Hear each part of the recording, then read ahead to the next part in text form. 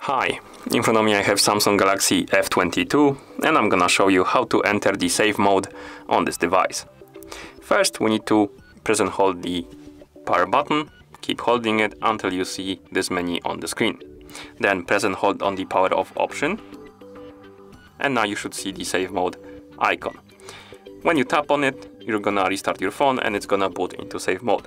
Here we have a warning what the safe mode does. Basically what it does is if you boot into safe mode, all third-party applications will be disabled and you won't be able to use them. And you can use it to basically troubleshoot your phone. If something is wrong with your phone, some app is not working or something is crashing, you can check if it's a fault of third-party applications or not by entering the safe mode. Okay, now let's tap on this icon to restart our phone and boot into safe mode.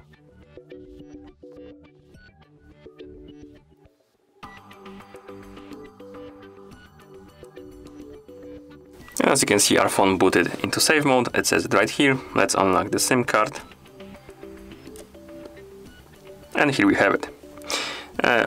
You will notice that some of the applications are not working. Like I said before, basically safe mode disables all of the third-party applications. So, for example, weather is not working and some of the Google widgets or these applications. Basically, every application in the menu that is grayed out is disabled and you can't open it until you enter the normal mode. Okay, and to turn off the safe mode or exit it, we need to press and hold the power button, wait until the menu appears on the screen, select the restart option and tap on restart again to reboot our device.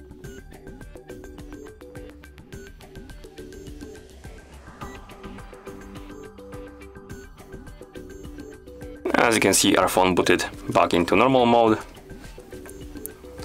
And that's how you enter the safe mode on this device. Thank you for watching. If you found this video helpful, please consider subscribing to our channel and leaving a like on the video.